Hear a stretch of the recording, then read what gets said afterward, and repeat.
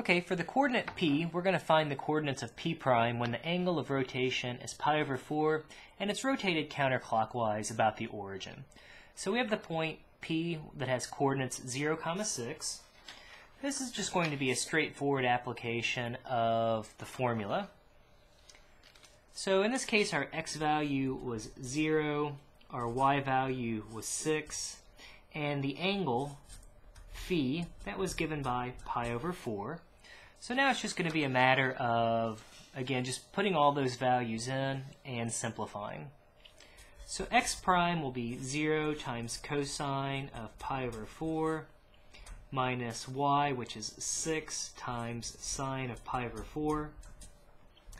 Well, the first term is just going to be 0. Sine of pi over 4 is the square root of 2 over 2. And that'll give negative 3 times the square root of 2. Y prime will be the y coordinate, which is 6 times cosine of pi over 4, plus the x coordinate, which is 0, multiplied by sine of pi over 4. So in this case, the second term will be 0.